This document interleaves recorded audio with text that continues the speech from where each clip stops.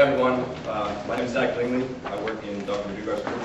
And today I'm going to tell you about synthesis of lead sulfide quantum dots or non-radiative energy transfer-based solar energy conversion. So to begin my talk, I'd like to address the questions: what are quantum dots and why are we interested in them? The answer to the first question briefly is that quantum dots are materials that have electronic confinement in 3 directions. That means, as opposed to a bulk material where you have electrons traveling as plane waves with a characteristic wavelength called the de Broglie wavelength, you've taken a material and reduced it so that the size of the material is actually smaller or on the same order of magnitude as the de Broglie wavelength. And this has many effects.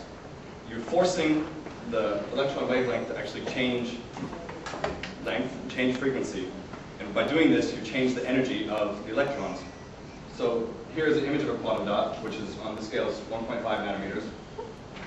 And just the physical boundary of the material has now forced the electron to be confined in a very small area in such a way that you're changing the properties of it.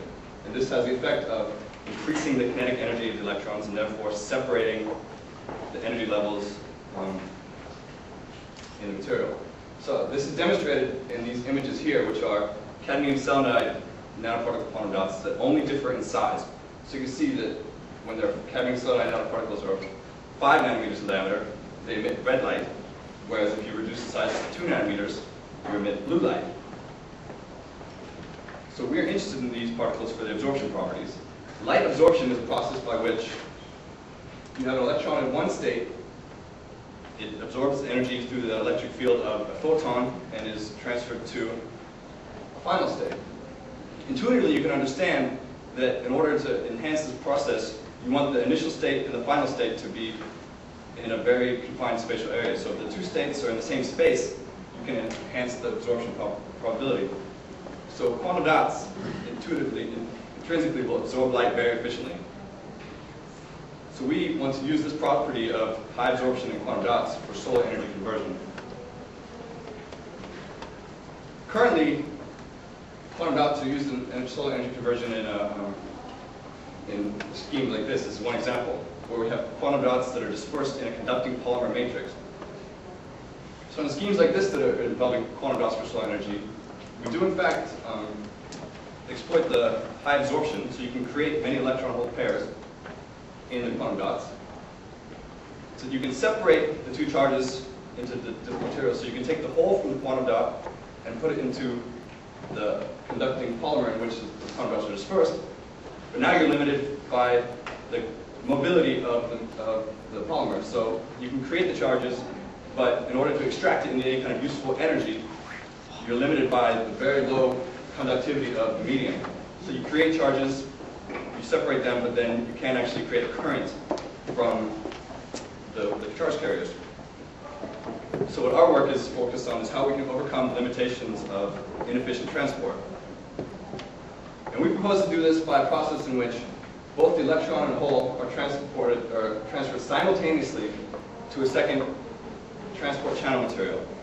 We could choose this transport channel material in such a way that it has very high conductivity or mobility for both the electron and the hole. In fact, it's over 1,000 times higher than the polymer. So we can exploit the absorption of the quantum dot, and we can take that energy and put it into a transport material in which we can effectively extract it into useful current. The mechanism of this simultaneous transfer of electron and hole into a transport channel is a non-radiative energy transfer via dipole-dipole interaction. This is also called Foster resonant energy transfer in the biological community, and it's been understood for quite some time. It's actually the process involved in your eye. Your eye absorbs light. The energy from the light absorbed in your eye transferred into the neural network that tells your brain what you're seeing is initiated by this same exact process. The law describing the efficiency of this process was given by Foster, and it follows this equation here.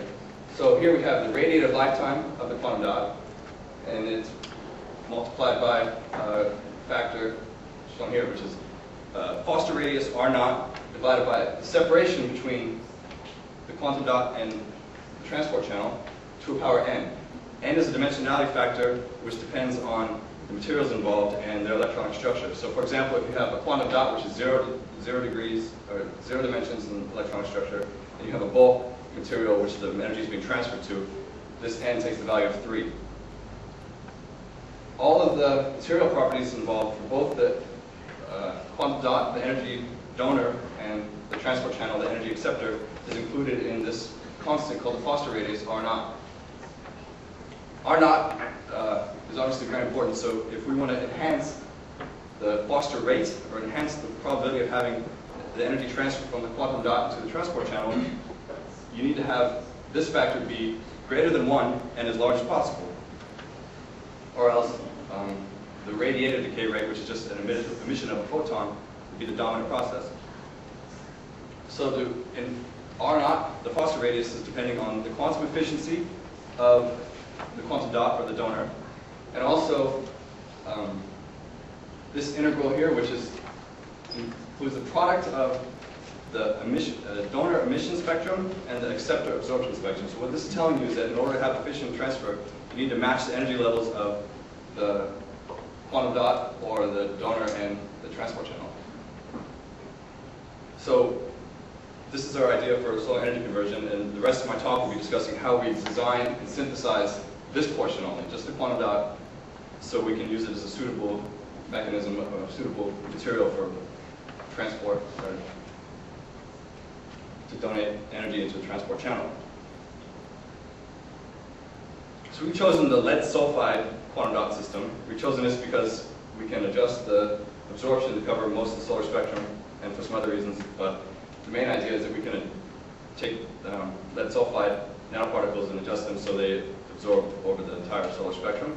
To create lead sulfide nanoparticles, we use thermolysis of two precursors, a lead source, which is lead oleate, dissolved in a high boiling point organic solvent. Then we rapidly inject a sulfur precursor, this molecule, trimethyl diacylethylene, which is just a sulfur source for our reaction. We combine them rapidly, and we initiate a nucleation and growth process. To remind you guys what the nucleation and growth process is, and to point out some important factors that we use to design our quantum dots, I've shown a diagram here, which is pointing out the important parts of nucleation and growth. So on this graph, I plotted the concentration of sulfur precursor, which in my reaction is the limiting reagent as a function of time. So you initiate the experiment by actually injecting the sulfur precursor into the solution. So you're manually increasing the concentration just by combining the two chemicals. And when you reach a threshold of high enough concentration, you induce nucleation, which is basically just saying the constituents are coming together faster than they're dissociating.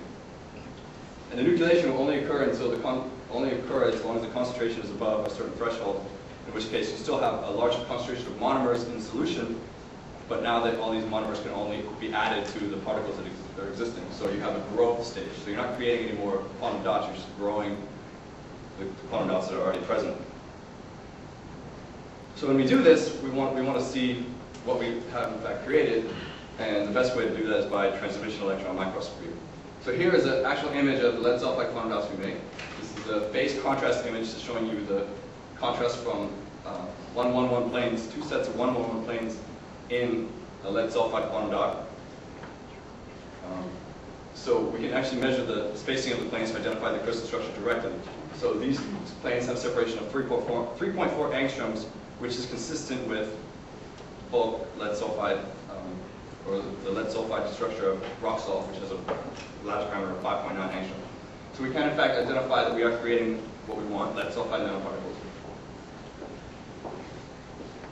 And we see like an interesting shape evolution of our nanoparticles. So at small sizes, roughly 4 nanometers, you have spheres to maximize the volume to surface energy ratio. And interestingly, we notice that when you have these small spheres, they arrange themselves in 4-fold symmetry packing, which is counterintuitive because normally if you let some of the particles arrange or anything self-assemble, it wants to become 6-fold symmetric to do close packing. And you see as a transition from small particles that are spheres to large particles that become cubes.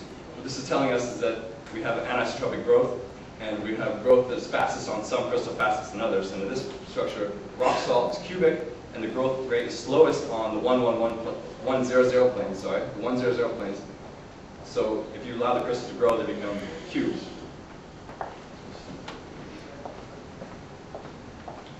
So now that I've shown you that we can in fact make the quantum dots, I want to describe how we can tune the properties of them to match our choices of energy acceptor or transport channel.